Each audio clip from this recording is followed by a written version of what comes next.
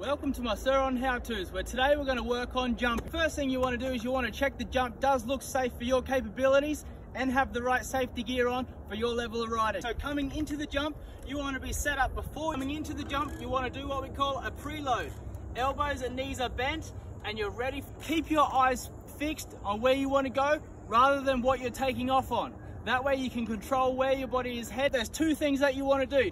You want to come up with the bike, chest up is always better. The other thing is you want to be smooth on the throttle.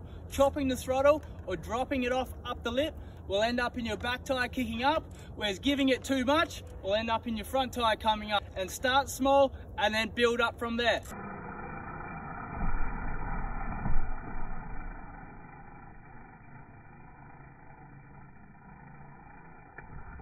Subscribe to this channel to stay up to date with our how-tos, and if you enjoyed this video, give it a thumbs up.